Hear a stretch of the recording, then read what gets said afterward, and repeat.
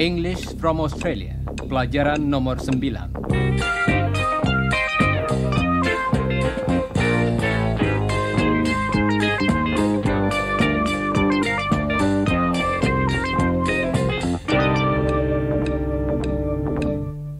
Halo saudara pendengar, dalam pelajaran hari ini kita akan berbicara tentang waktu dan jadwal kesibukan orang pada siang hari.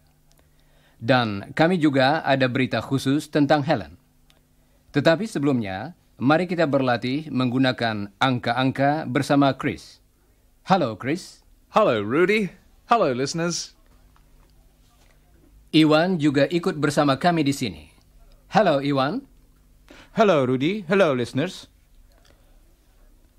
Sekarang Chris akan menghitung yang dalam bahasa Inggris count dari 1 sampai 12. Coba dengarkan. 1, 2, 3, 4, 5, 6, 7, 8, 9, 10, 11, 12. Listen again. 1, 2, 3, 4, Chris 5, sedang menghitung. 6, Dalam bahasa Inggris, He's counting. 9, 10, 11, 12. masih ingatkah saudara bagaimana kita menggambarkan apa yang sedang dilakukan seseorang pada saat ini? Coba dengarkan. Ewan's whistling. He's whistling. Thanks, Chris. Saudara pendengar, sekarang dengarkan yang berikut ini. Helen's laughing. She's laughing. Thanks, Chris. Dan sekarang, dengarkan contoh ini. 1, 2, 3, 4, 5, Chris 6, is counting. 7, He's counting. 9, 10, 11, 12. Baiklah. Sekarang Chris akan menghitung dan dia akan berhenti sebentar sesudah tiap-tiap angka supaya saudara dapat mengulangi yang dikatakannya. Latihan ini agak cepat karena kita sudah pernah mengerjakannya. Chris akan mulai sekarang. Siap saudara-saudara? Dengarkan dan ulangilah. 1, 2, 3, 4, 5, 6, 7, 8, 9, 10, 11, 12. Saudara pendengar, sekarang angka-angka tadi akan kita pakai untuk berbicara tentang waktu atau jam. Coba dengarkan. It's 2 o'clock. It's 2 o'clock. Chris mengatakan bahwa saat ini jam 2. Dalam bahasa Inggris, kita memakai kata O'clock. kalau kita berbicara tentang jam. Kata tersebut sama dengan kata pukul atau jam dalam bahasa Indonesia. It's 2 o'clock. Artinya, waktu sekarang jam 2. Waktu dalam bahasa Inggris ialah The time. kata It's. dapat kita pakai untuk mengganti ungkapan The time is. jadi It's 2 o'clock. sama dengan. The time is 2 o'clock. Sekarang coba dengarkan yang dikatakan Chris dan ulangilah. It's 2 o'clock. It's 2 o'clock. Oh ya, bunyi lonceng yang saudara dengar adalah bunyi jam kami di sini. Jumlah pukulan lonceng menunjukkan waktu. Jadi, untuk jam 2, lonceng akan berbunyi 2 kali. Coba dengarkan. It's 2 o'clock. Untuk jam 3, lonceng akan berbunyi 3 kali.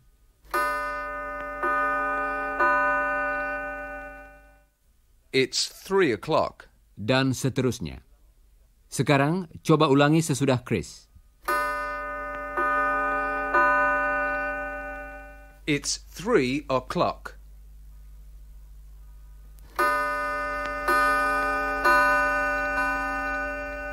It's 4 o'clock.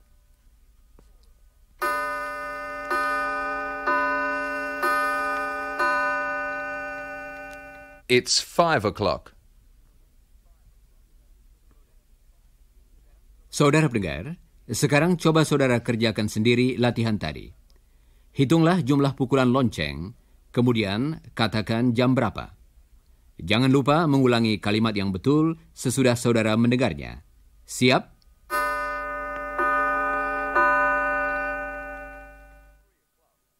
It's 3 o'clock.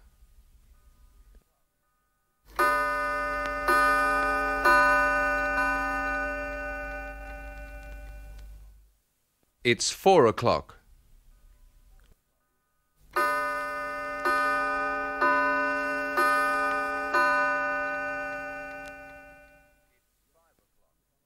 It's 5 o'clock. Ya, sekarang jam 5. Saudara pendengar, 4 jam kemudian waktu menunjukkan pukul berapa? Coba jawab dalam bahasa Inggris. It's 9 o'clock. Dan 1 jam kemudian pukul berapa? It's 10 o'clock. Jam 10. Dan 1 jam kemudian pukul berapa? It's 11 o'clock. Mari kita istirahat dulu sebentar.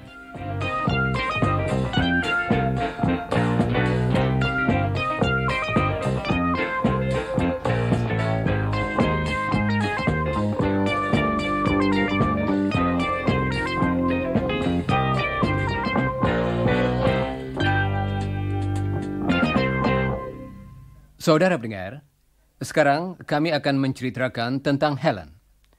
Seperti saudara ketahui, dia adalah juru ketik. Dia sekarang mempunyai pekerjaan baru di universitas, yaitu sebagai sekretaris di kantor jurusan ilmu fisika. Coba dengarkan kata yang artinya sekretaris dan kantor dalam bahasa Inggris. Yang pertama, sekretaris. Secretary. Secretary. Dan kantor, An office. An office. jurusan fisika adalah bagian tempat Mr. Smart bekerja sebagai dosen. Masih ingat? Kita akan bertemu lagi dengan dia nanti. Sekarang, kita kembali pada Helen. Tugasnya adalah membuka surat-surat, mengetik, membuat teh, dan menjawab telepon. Sekarang, mari kita berlatih mengatakan semuanya ini dalam bahasa Inggris. Mari kita pergi ke jurusan ilmu fisika untuk mengunjungi Helen.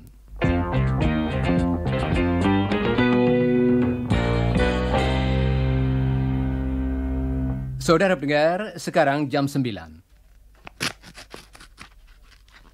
Helen sedang membuka surat-surat. Helen's opening the mail.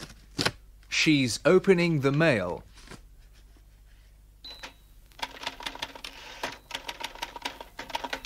Helen sedang mengetik. Helen's typing. She's typing.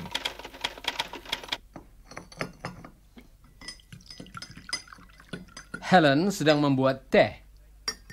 Helen's making morning tea. She's making morning tea.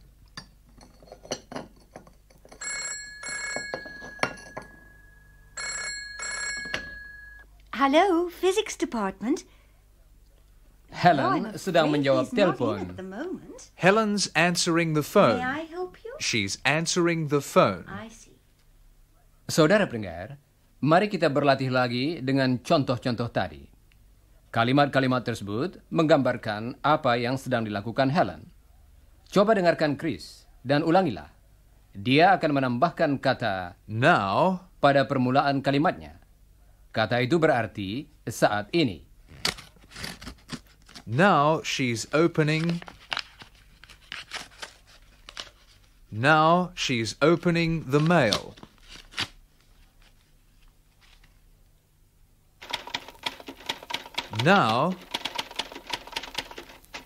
Now she's typing.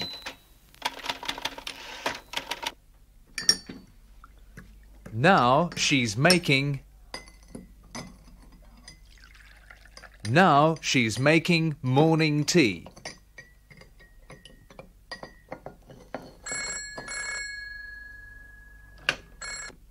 Hello, physics department.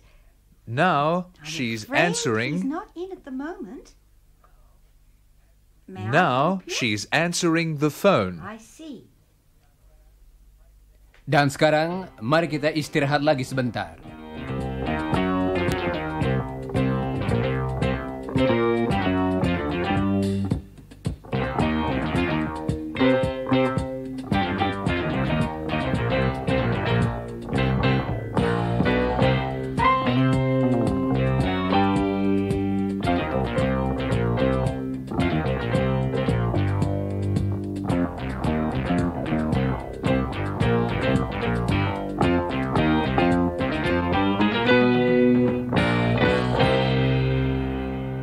Saudara pendengar, saudara sudah tahu bagaimana menggambarkan sesuatu yang sedang terjadi.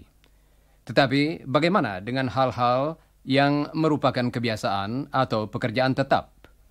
Mr. Smart akan kami minta menerangkan beberapa tugas yang dikerjakan Helen setiap hari. Well, she opens the mail at 9 o'clock. She makes morning tea at 11 o'clock. She types letters from 10 o'clock to 11 o'clock. From 10 o'clock to 11 o'clock. Ungkapan tadi artinya dari jam 10 sampai jam 11. Coba dengarkan lagi kata yang artinya dari dan sampai. Yang pertama, dari ialah From. From. dan sampai ialah To. To. kata-kata tadi kita pakai untuk sesuatu yang berlangsung selama suatu jangka waktu. Coba dengarkan lagi apa yang dikatakan Mr. Smart. She eats lunch from 1 o'clock to 2 o'clock. She types letters from 2 o'clock to 4 o'clock. Itulah yang dilakukan Helen setiap hari. Setiap hari dalam bahasa Inggris ialah. Every day. Dengarkan lagi apa yang dikatakan Mr. Smart. She opens the mail at 9 o'clock every day. Listen again. She opens the mail at 9 o'clock every day. She opens the mail at 9 o'clock every day. Berikut ini suatu tugas lain yang dilakukan Helen setiap hari. She types letters every day. Listen again. She types letters every day.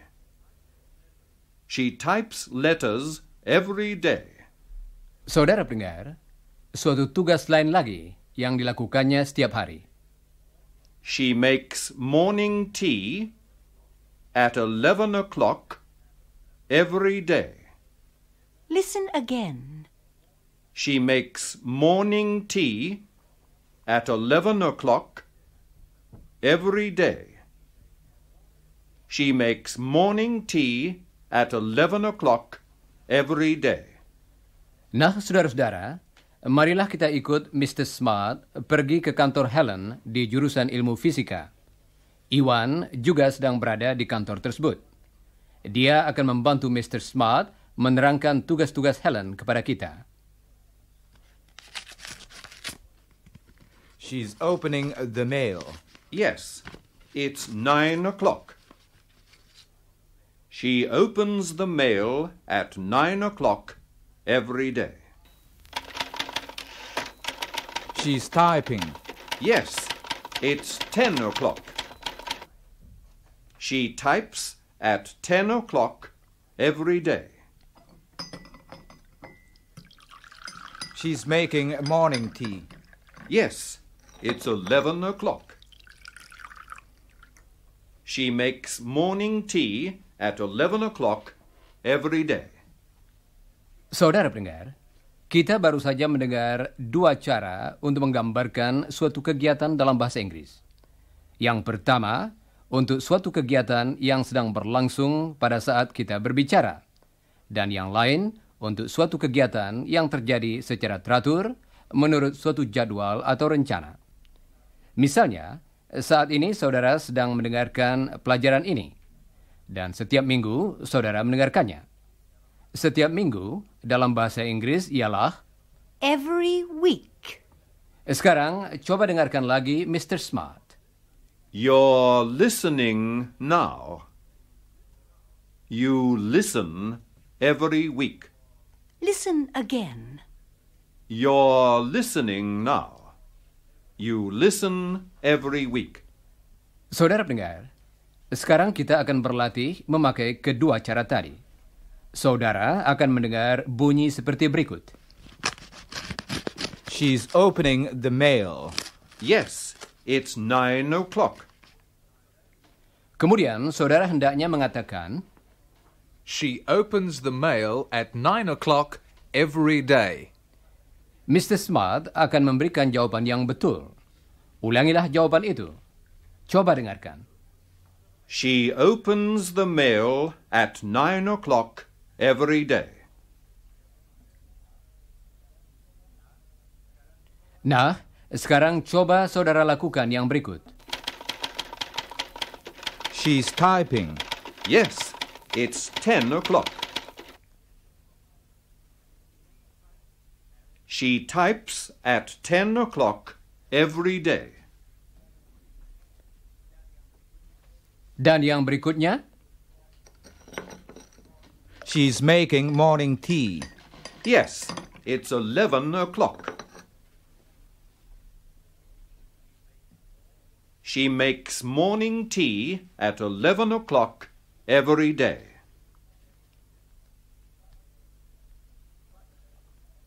baiklah. Saudara pendengar, demikianlah perbedaannya. Untuk sesuatu yang sedang terjadi saat ini, kita memerlukan akhiran ing. Masih ingat contoh-contoh yang berikut? You're listening now. You listen every week. Sekarang, mari kita istirahat lagi.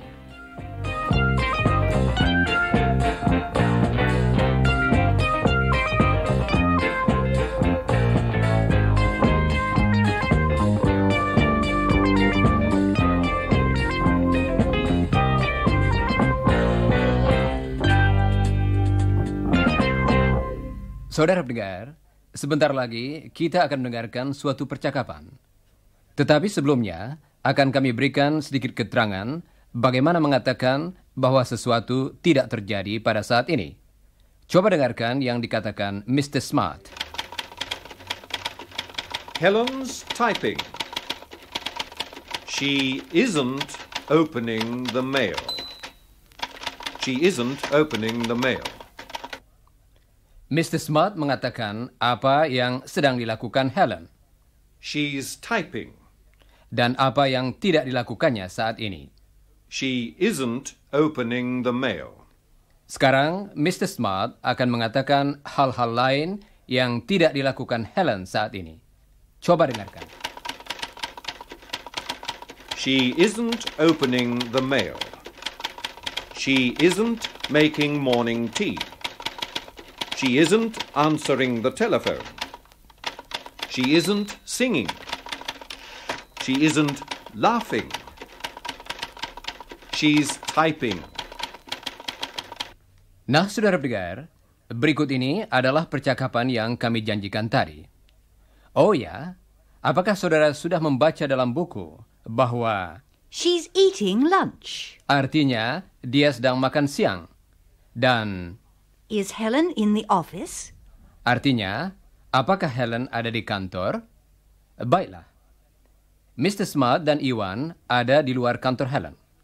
Iwan ingin mengetahui apakah Helen ada di kantor dan apakah dia sibuk. Sibuk dalam bahasa Inggris ialah Busy. Is Helen in, Mr. Smart? Yes. Is she busy? I don't know. Listen.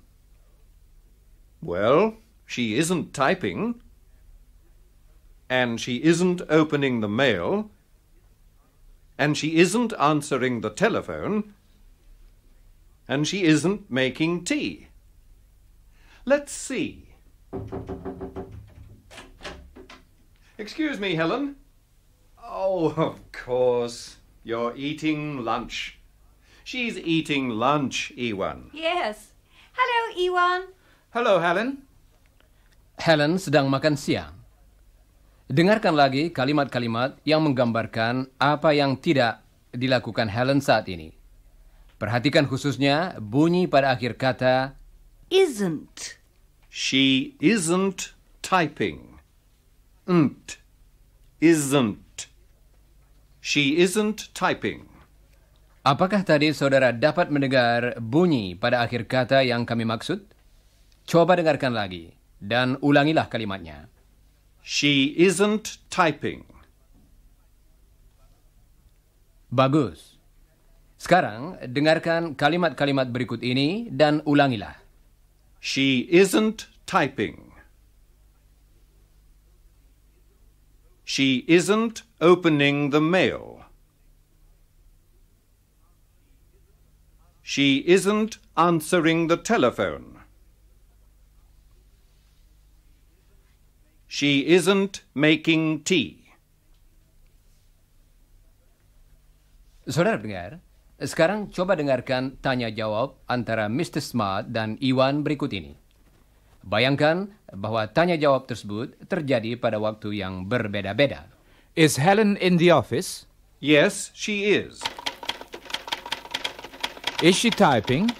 Yes, she is. Is she opening letters? Yes, she is. Is she making tea? Yes, she is. Coba dengarkan lagi jawaban yang terakhir tadi. Yes, she is. Apakah saudara memperhatikan bahwa kalimat tersebut merupakan jawaban yang pendek atas pertanyaan yang terakhir? Yes, she is. Ungkapan tadi merupakan cara yang singkat untuk mengatakan, Yes, she is making tea. nah, sekarang coba saudara jawab pertanyaan-pertanyaan tentang Helen dengan singkat. Jangan lupa mengulangi jawaban yang betul sesudah saudara mendengarnya. Is Helen typing? Yes, she is. Is she opening letters? Yes, she is.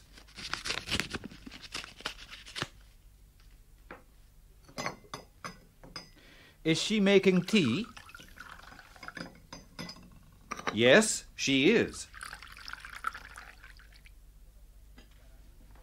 Sekarang coba dengarkan yang berikut ini. Is she typing? No, she isn't. She's opening letters. Bagian pertama dari jawaban tadi akan diulangi. Coba dengarkan dan tirukanlah. No, she isn't. Sekarang jawaban seluruhnya. No, she isn't.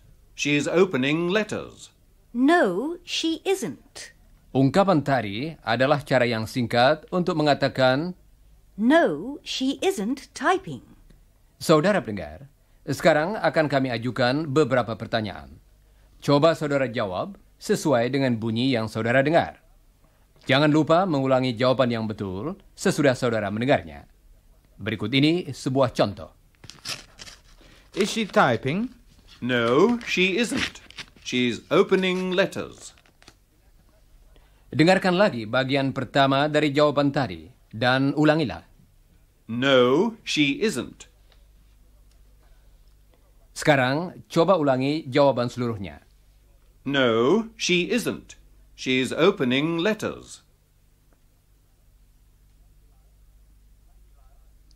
Jelas? Baiklah. Berikut ini pertanyaan yang pertama. Is she opening letters? No, she isn't. She's typing.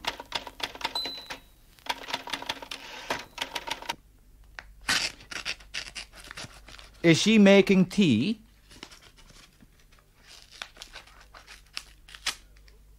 No, she isn't. She's opening letters.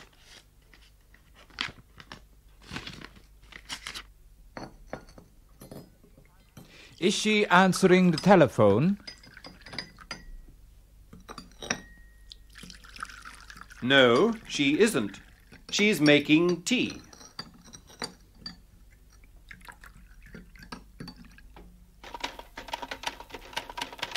Is she answering the telephone? No, she isn't. She's typing.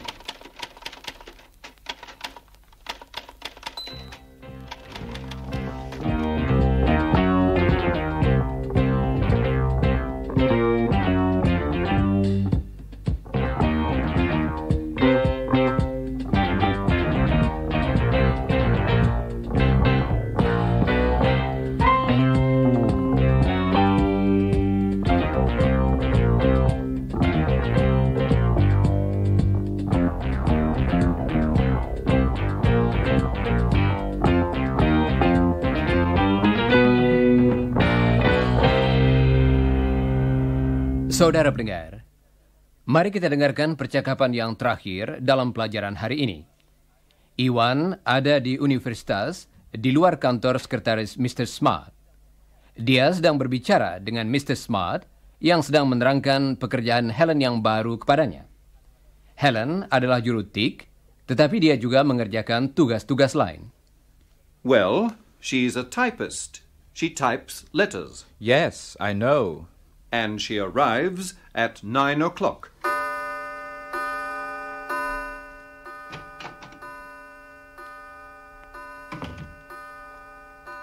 Ah, it's 9 o'clock.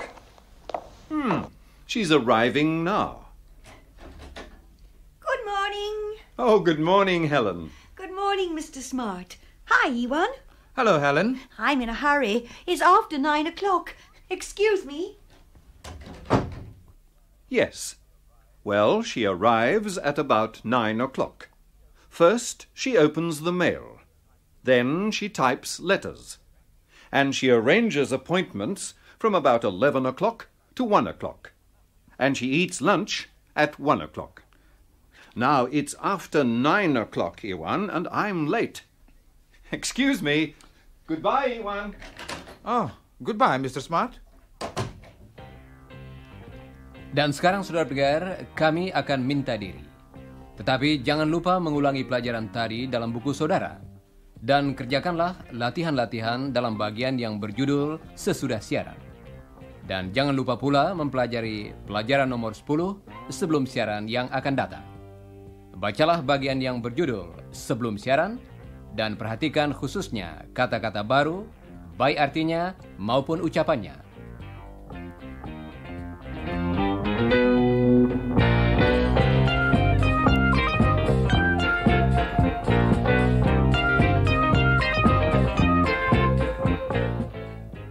Goodbye, listeners. Goodbye.